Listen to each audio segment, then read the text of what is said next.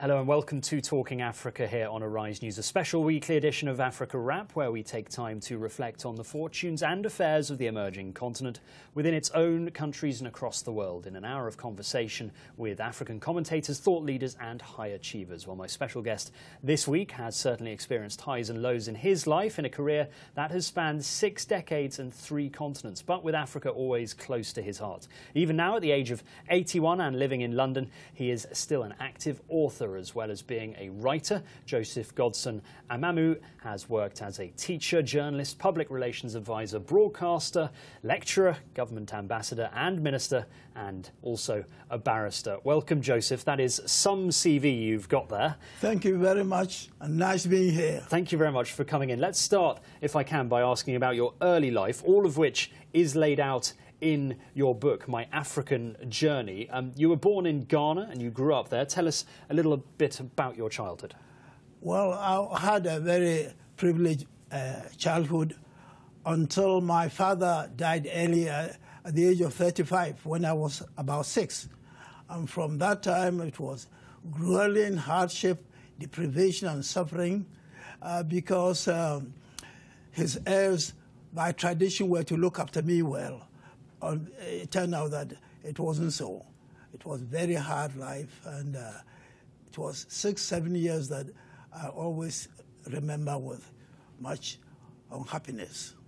So you were very, very young, obviously suffered the pain of having your father die, and then you also had the added familial pressures of... Yes, indeed. And how did you cope with that? It was very difficult indeed, and the sort of experiences which I went through, I wouldn't wish on my worst enemy. They were really very bad. What kind of experiences were there? Sort of having to do household chores that normally would be done by adults, and with a little bit of booting to boot, beating here and there, for looking back for no good reason, breaking a plate or not coming home from school in time. And looking back, I often ask myself that it's partly this sort of treatment of the children in Africa that tend to delimit development, because I'm quite sure if I hadn't gone through all that beating and harassment and deprivation, maybe I would have grown taller and bigger and perhaps more intelligent.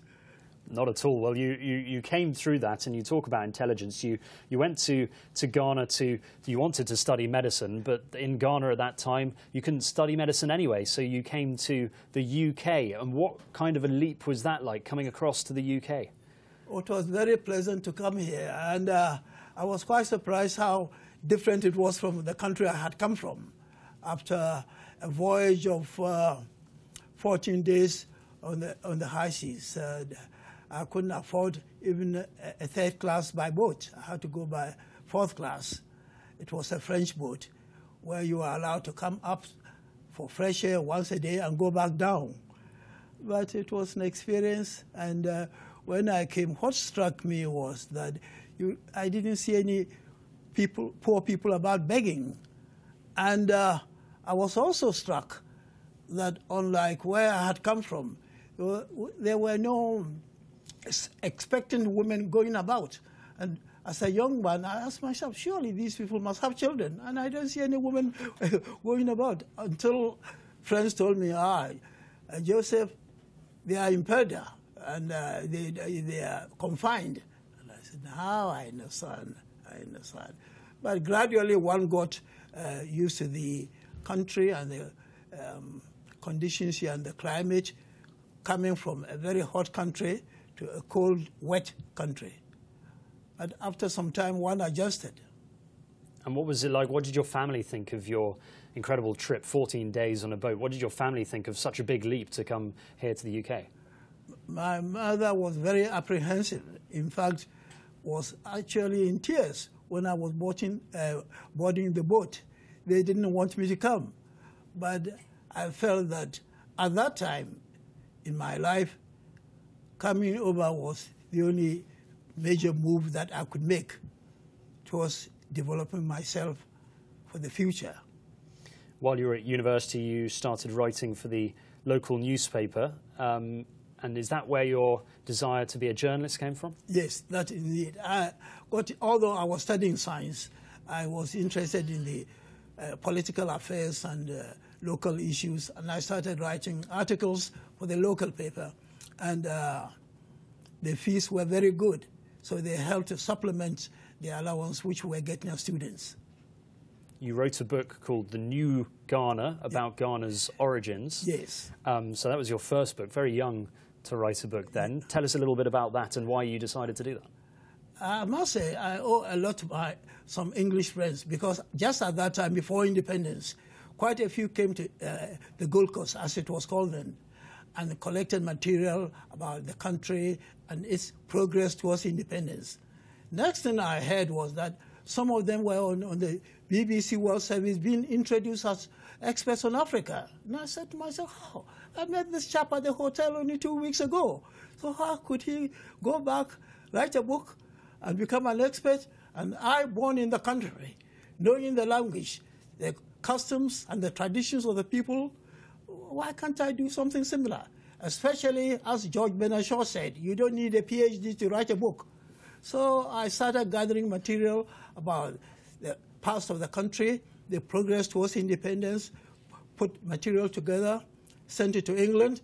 It was rejected 5 times.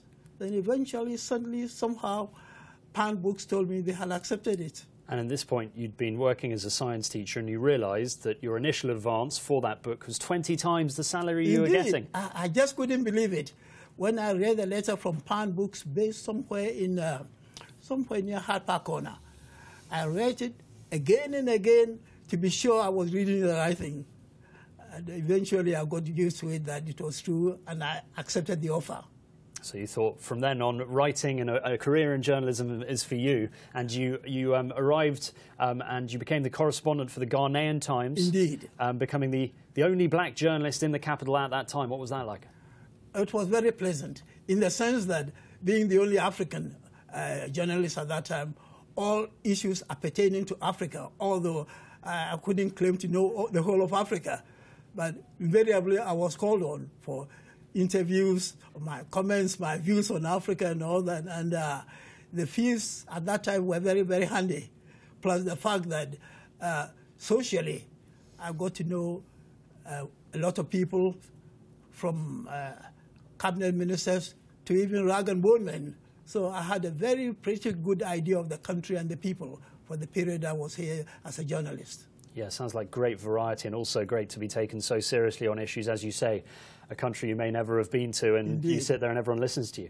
You also then took up and decided to study to be a barrister. Tell us about that and why you made that leap. Originally, I came to study medicine, and after 3 or 4 interviews, Manchester University, Liverpool, 1 or 2 others, again, I was given only conditional offer. And I kept on waiting, and eventually I decided that, well, I couldn't wait indefinitely. So one day, walking from Temple Tube Station towards my office in Fleet Street, I saw a building with a sign of Middle Temple. So I walked in, asked the gentleman at the reception, is this where they do law? He said, yes. I said, what are the minimum requirements? And he told me, and I happened to have them. So there and there, I pulled the check from my breast pocket, signed the check for the fee, and registered as a student, and that's how I started studying for the bar. And what age were you then? 59, I must have been about 24, 25. You know. There we go, 25, and you're already on your 3rd career, making everyone here feel really bad about themselves. You then, your career moved on somewhat when you met the Prime Minister of Ghana at Heathrow, covering his visit. Tell us about that. What happened then? Yeah, it was June 58, and he was, Dr. Nkrumah was attending the conference as the first African to be attending the Commonwealth Conference.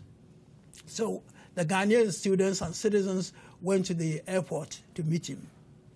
I was introduced to him in line, and then he asked, you small boy wrote that book? And I said, politely yes, and from that time, a job after a job, without my applying, came my way. There we go, just so impressed by the book that you'd written at such a young age, indeed. And obviously about things that he related to. Joseph, all very interesting. We're going to continue talking to you in a short while. We're going to take a very quick break here, though, but when we come back, we will be talking to Joseph Godson Amamoo about how his first book proved to be a springboard towards a career in the public service and the Ghanaian government. Do stay with us. The best way to predict the future is to create it. There's a special breed of achievers out there called tomorrow's people. They imagine what will be and strive to make it happen. They refuse to wait for the future. Tomorrow bends and conforms to their ideas. At Access Bank, we share the same sentiments. Our mantra for success is simple: speed, service, and security. Tomorrow's people own the future because they keep the world turning. That is the power of taking tomorrow.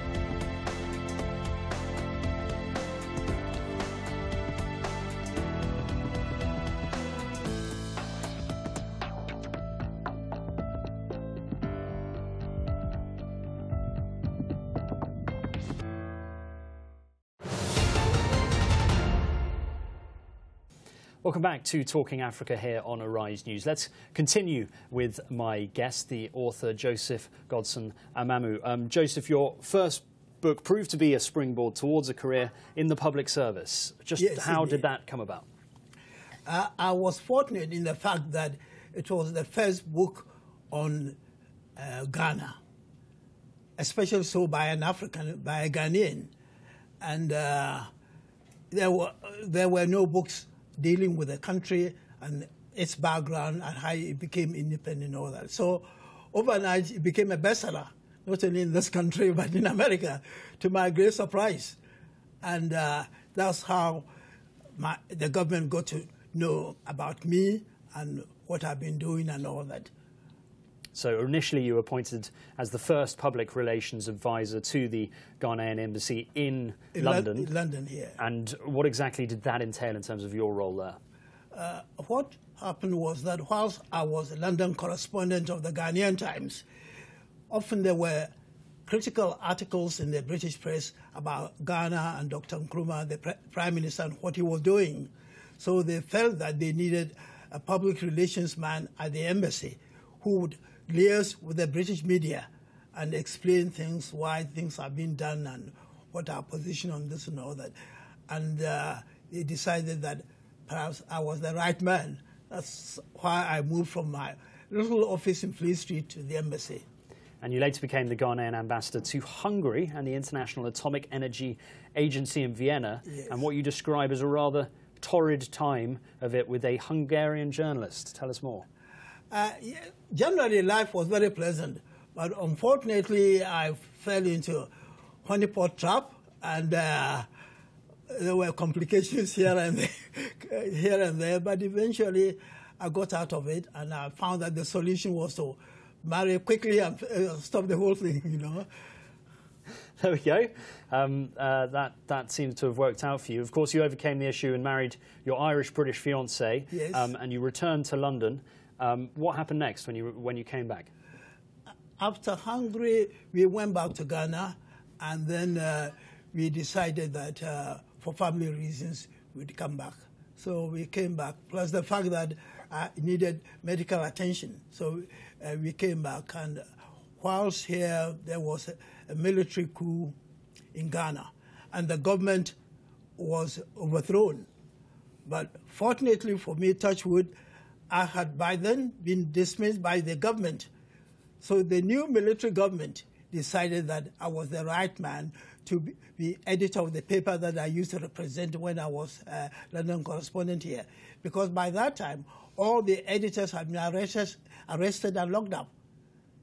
So your name wasn't anywhere near that because you'd stopped working for them for long enough to be removed from... Exactly. That's what saved me. And during all of this time, are you in contact with your family back in Ghana? Because obviously it was much harder then to be in contact than it is today. Were you writing letters? Was anyone coming to see you? Oh, yes. I was writing letters, and also I could phone, although at that time the phone had to sort of transmitted through Paris and this station and that.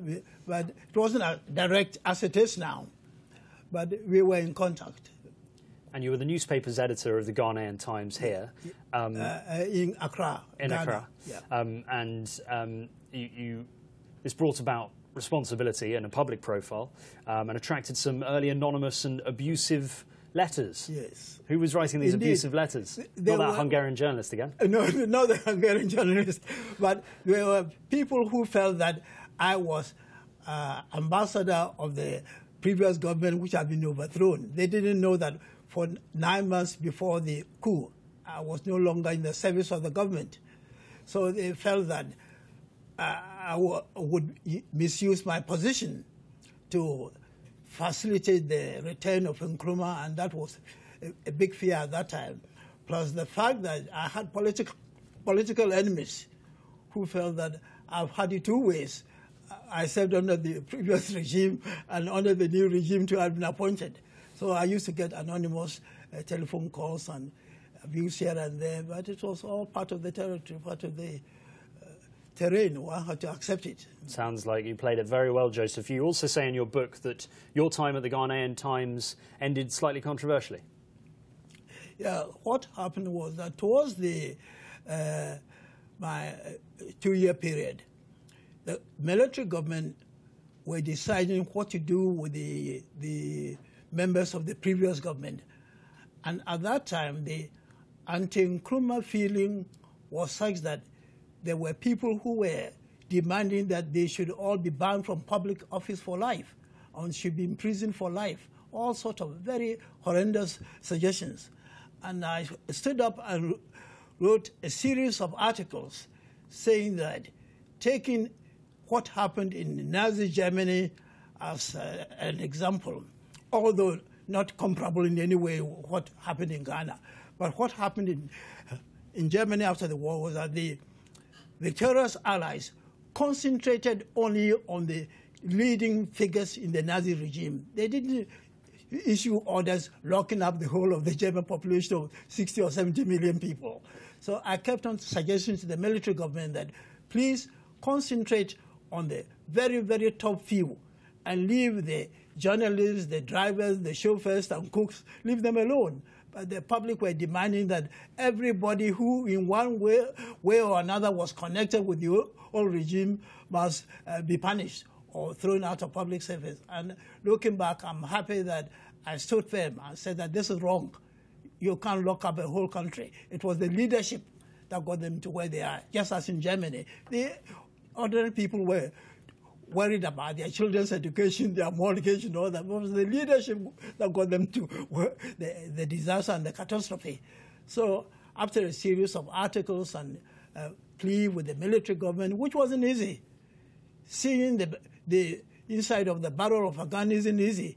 But I kept on, and eventually the military government accepted many of my proposals, and they toned down the original decree, which was going to ban so many people. They reduced the list to very, very few people. So your time at the Ghanaian Times ended on principle, essentially, and you then were already planning a next chapter in your life, becoming a minister in Ghana, yes. something that your mother helped you campaign to get that yes, job, indeed. although she didn't want you to have it. That was so.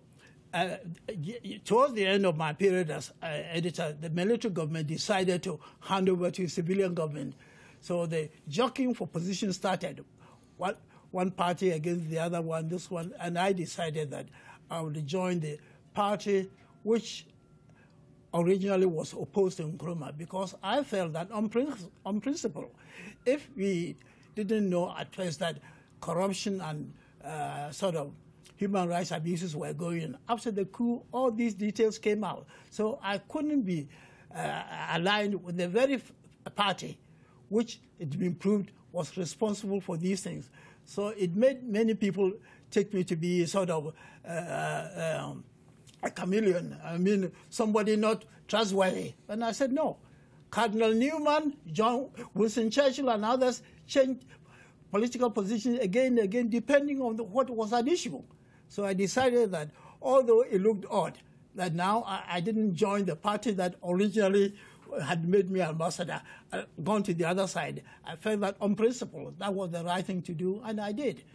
Then I stood for my town, my hometown, Aguna Suedru, and as I said, my mother at first was very reluctant for fear something might happen to me or somebody would beat me up or something like that. But once she came on board, she gave full moral and financial support, and I won by a landslide. And that's how I became an MP.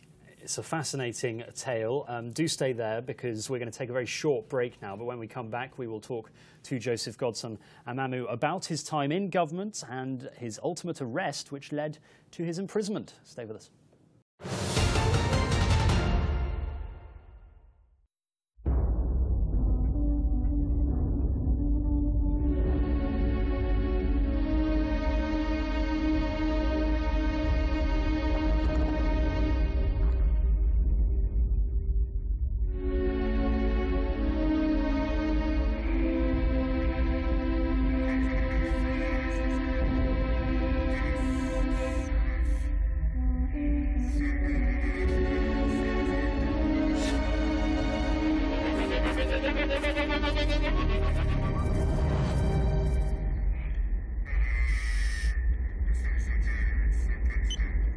Wherever and whatever your banking needs, Guarantee Trust Bank will be there, now and into the future. Because you're at the heart of everything we do. Guarantee Trust Bank, proudly African, truly international.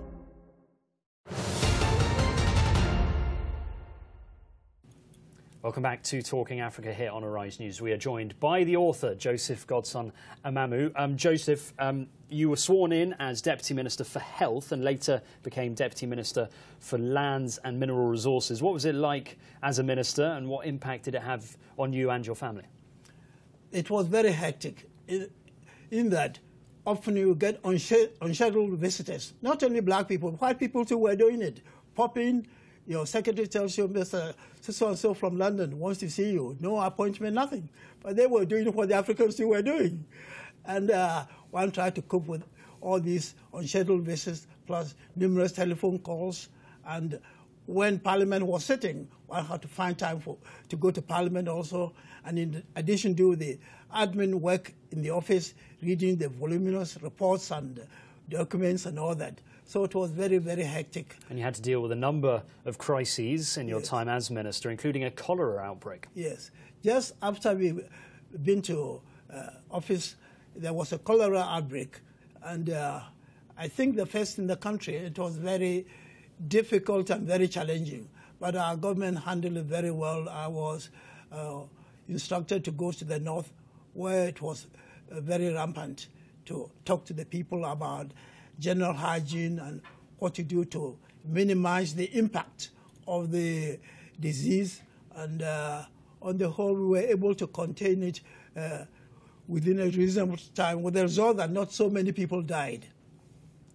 And I really enjoyed the little bit one day to help to save lives. And you were trying to introduce a number of health programs, including an anti-malaria drugs, but you were told there were no funds. That's true. Just how frustrating was that, trying to make this difference, being told we just can't afford it? It was indeed very frustrating. During that period, as Deputy Minister, I was invited by the U.S. Secretary of State for a 10 weeks coast-to-coast tour of the United States, visiting hospitals, clinics, universities. So I got ideas to introduce to Ghana, but when I came, anything I brought, sadly, there wasn't the money. I wanted, for example, to introduce anti-malarial medicines, and at that time, a new invention, heart-lung machine, which I'd seen in America. I wanted to introduce, and again, it was the same problem, no funds. And your time as a government minister came to an abrupt end. 13th of January 1972, a date which you say is the worst day of your life. Yes, very much so. 2 days before that, my wife and I had entertained some British and other businessmen, lavish dinner, everything going smooth and lovely. And the following morning, my driver came in and told my wife, who was then preparing the children for school, that there'd been a coup. And my wife said, where? Thinking it was somewhere in another part of Africa. And the driver said, here. So my wife said, this is complete nonsense. How could it be? Because our government was very popular wherever we went. Our opinion poll ratings were very, very high. And all. So there was no question of ever being a coup. And it happened. So I decided that I had to go and check with the BBC. At that time, there were no other media outlets. I tuned into the BBC, and it confirmed that there had been a coup. I nearly collapsed listening to it. And for a few seconds, I just didn't know what was happening. So I decided that, well, rather than wait to be caught and beaten up or possibly shot, I must start taking appropriate measures. So I took off my suit, put on a nondescript T-shirt, and instead of my usual position at the back of the car, I sat with the driver in front to be sure that they wouldn't recognize me. And we went around the military barracks, which weren't far from where we lived. We found a few soldiers standing here and there, so we thought, oh, it will be a 9-day wonder, the coup will be overturned. And we came home. The radio reports went on again that all ministers, deputy ministers, and top party officials were to report to the nearest police station or would be dealt with militarily, which meant you would be caught, beaten well, and possibly shot. So I decided that, well, rather than being beaten and shot, I better go and report. Often my English friends ask me, why did you go to report? And I said, you have no idea of what the circumstances were. So I went to report, and I was told that there had been no instructions from the head office for arrest to be made, because apparently the head of the police at that time had refused to cooperate with the military over the coup. So I went home and started collecting my things together, burning 1 or 2 sensitive documents, and taking appropriate measures. Started going to find friends who could help me. So, to my surprise, friends, both black and white, had all disappeared. And ultimately, we need to move on. But ultimately, you went to prison, and you spent 17 months in prison. No, 15 months. 15 months. Tell us briefly about that time. The prison conditions were very, very hard. As the coup wasn't expected, they had made no provision for us. So they moved from the medical wing of the prison all their patients to join their fellow convicts. And we were all ushered in. It was like a hospital ward. But we were so many that some of us had to sleep on the floor in the cells in which we were arrested. And I got used to using my right hand as my pillow for the first few days. And our first supper, 10 p.m., the day we were arrested, we were called in alphabetical order. And my name starting with A, I got the head of the herring. You know herring? The fish, not the whole thing, the head. And I looked at the two eyes of the herring, and they looked at me, and I said, gone are the days in London when I had my own white housemaid bringing my tea at the appropriate time. Here I was looking at the head of the herring. A real culture shock.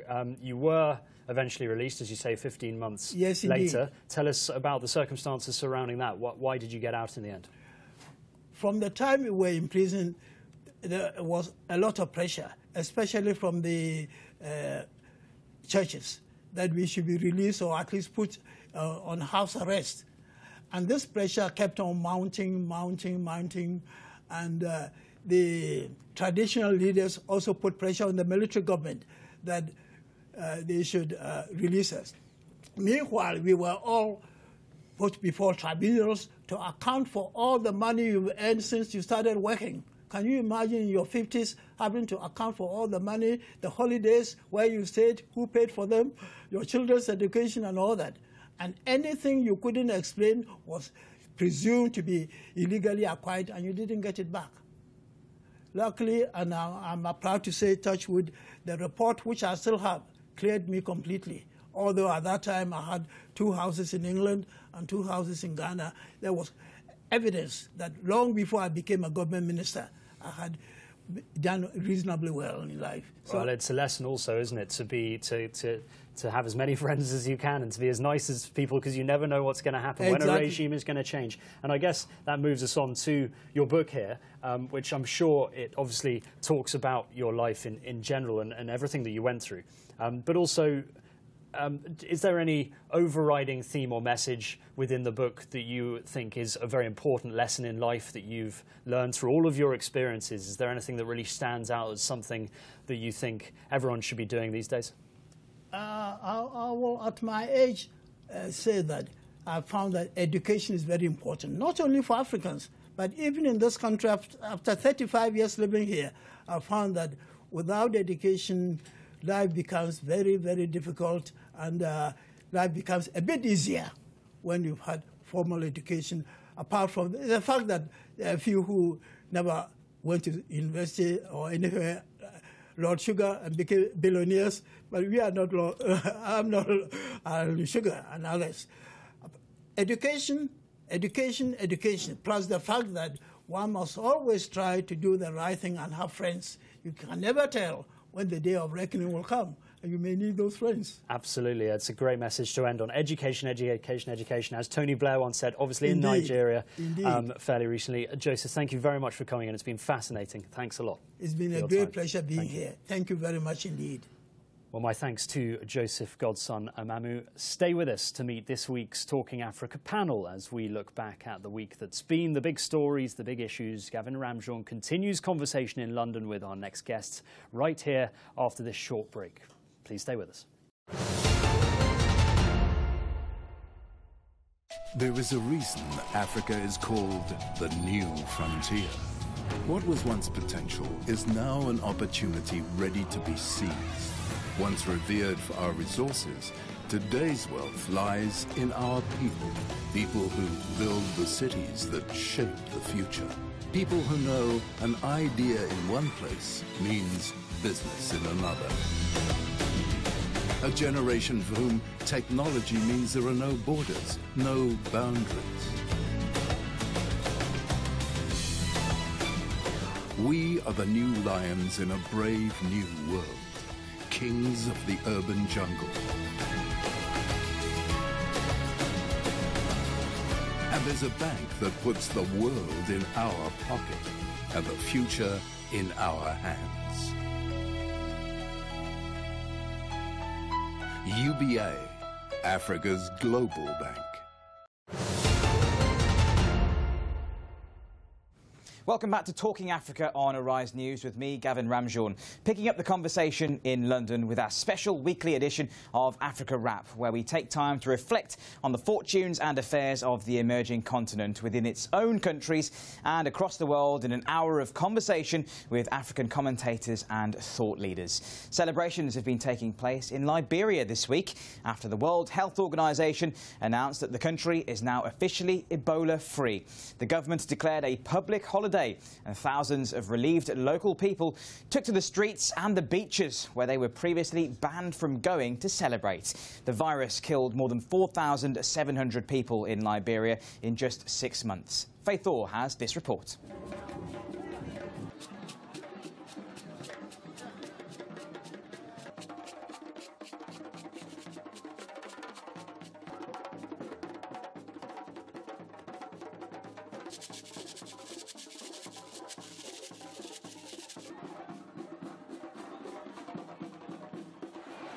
It is a tribute to the government and people of Liberia that determination to defeat Ebola never wavered. Courage never faltered. Doctors and nurses continued to treat patients even when supplies of personal protective equipment and training in its safe use were inadequate.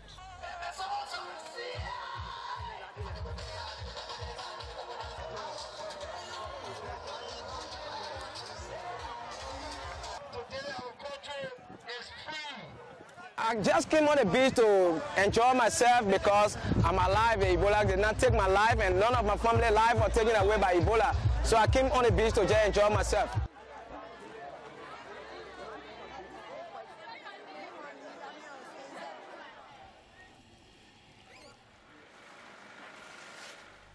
Now comes the challenge of working with our two neighboring countries to make sure they reach the same level of progress that we have reached. And already we have commenced the process, taking a regional approach, reaching across borders to share information, to share experiences, to share talent.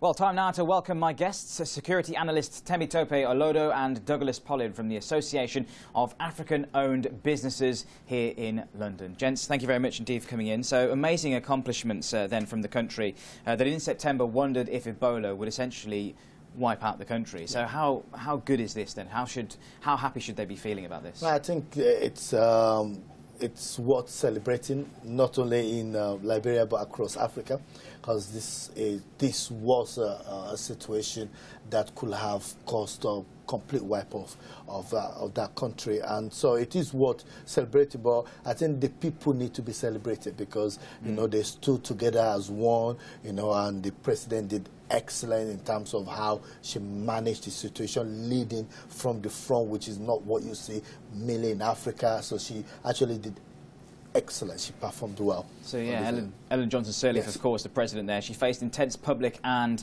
political pressure to go back to traditional burials, didn't she, when the country was in need of cremation. So how much of how strong was her leadership in that instance?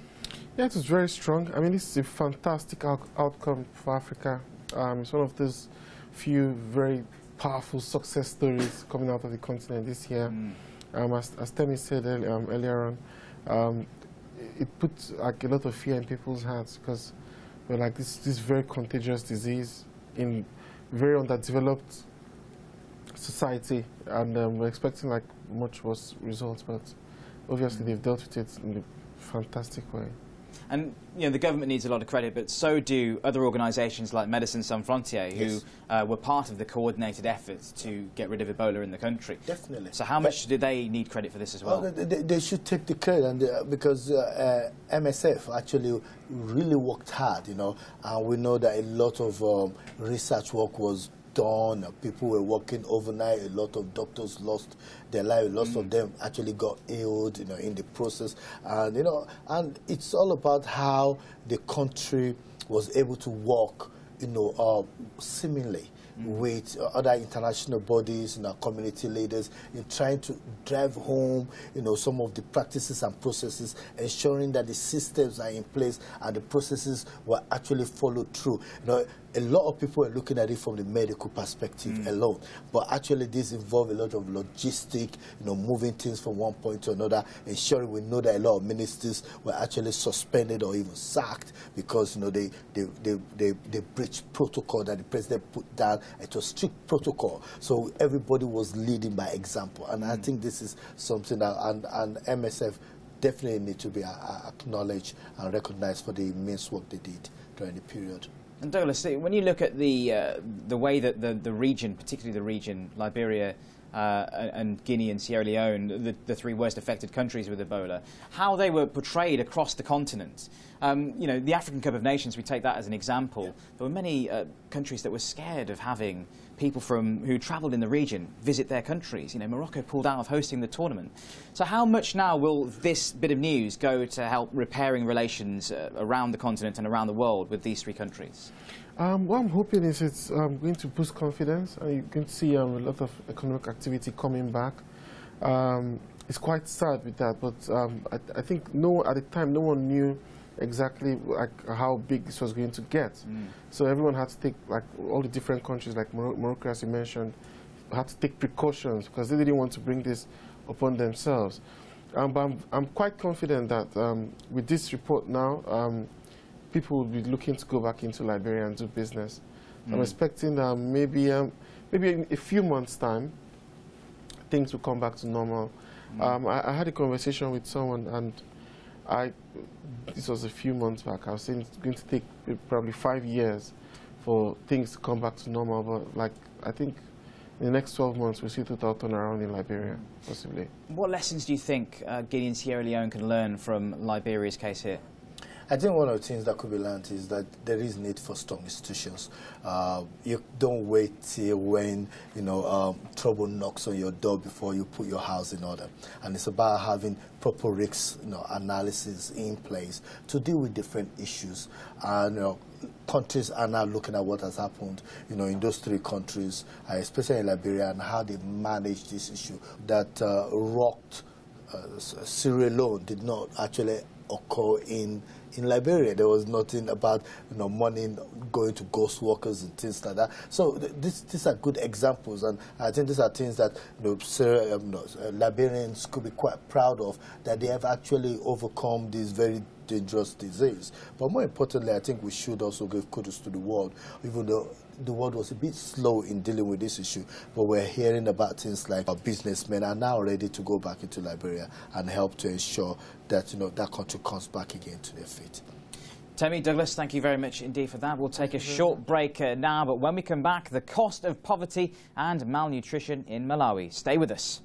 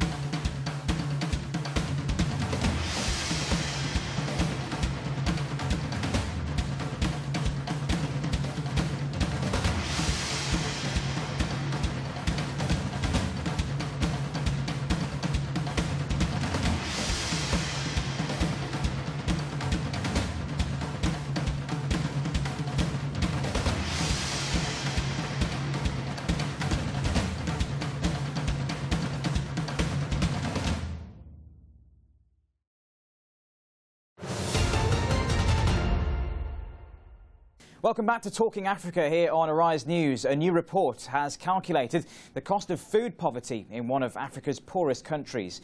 The World Food Programme says that malnutrition in the country's children costs the economy of Malawi around $600 million a year. The study revealed that in a 4-year period, 82,000 child deaths were due to a lack of food, and more than half of Malawi's infants suffer from stunted growth caused by poor nutrition. Nicola Butler has this report. An infant is measured to check its growth. 60% of the working population in Malawi suffer from stunted growth before they reach the age of 5. The good news, it can be prevented, but much work still needs to be done.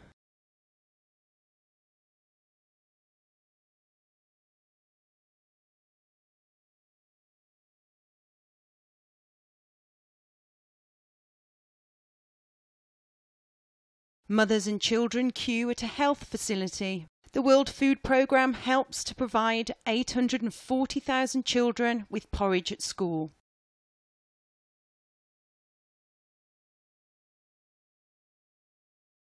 Malawi is paying a high price for child hunger, with an estimated 10% of gross national product lost each year.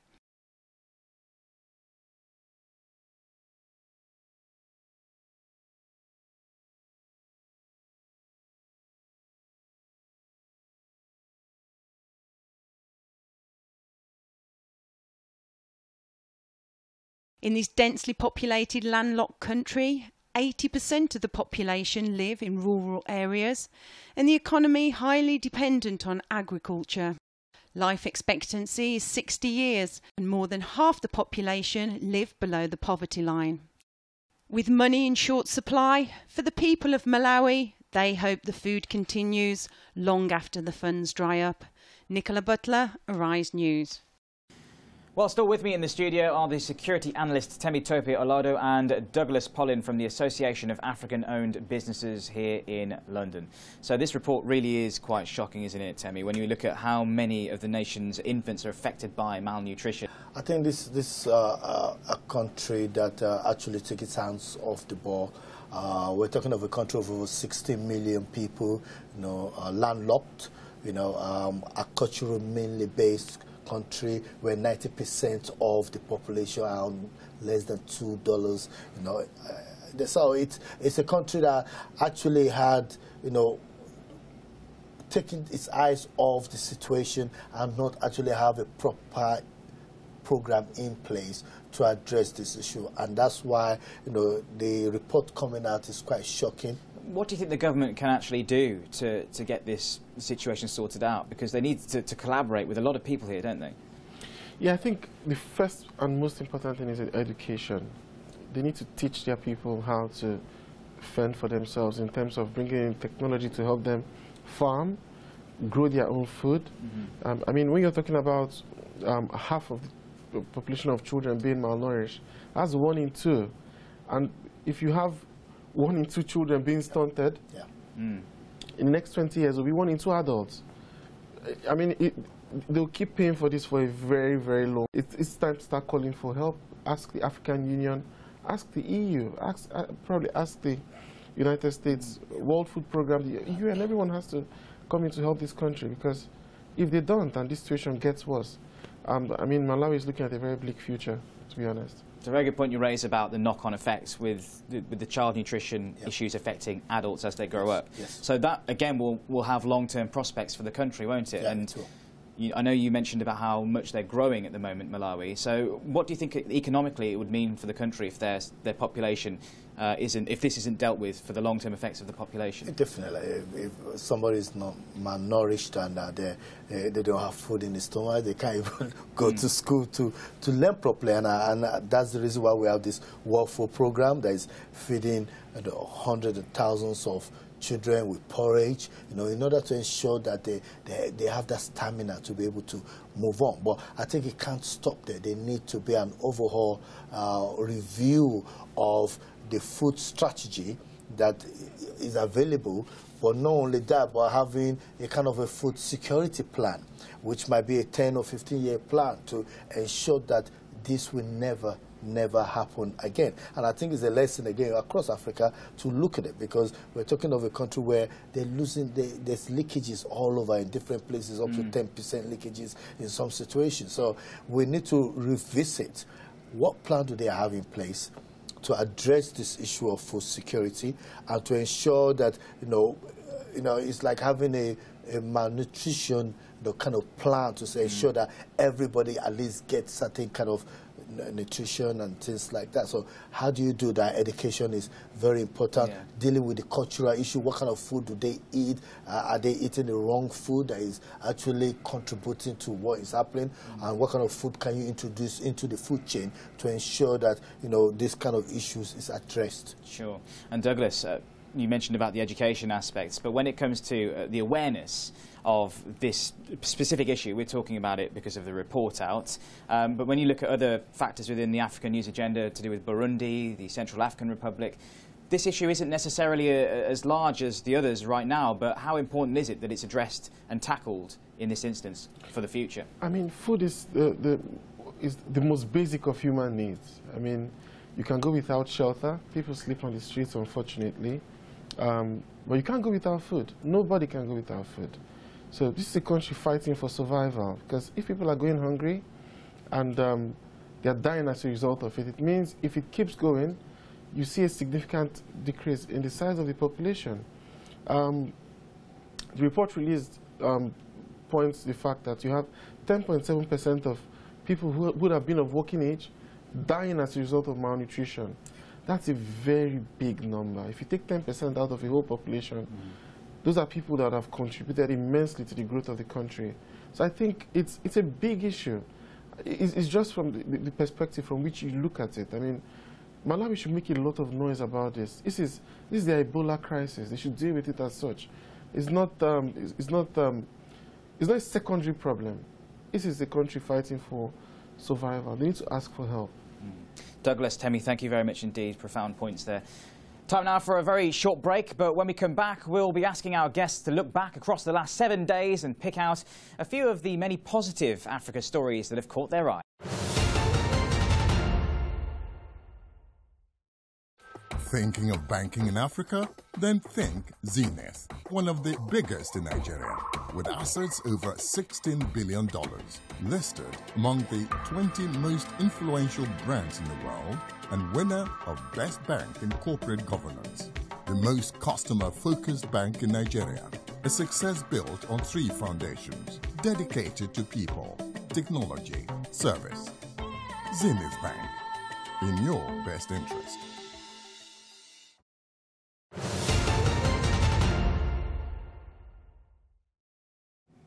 Welcome back to Talking Africa here on Arise News as we continue conversation with my guests this week, security analyst Temitope Olodo and Douglas Pollyn from the Association of African-Owned Businesses here in London. Let's talk about the new blueprint that the EU has unveiled to deal with the migration crisis. So tell us more about that. Yes, what we have here is that in the last few weeks, and months, people have been dying, in the ocean, around Europe as they try to make their way to greener pasture.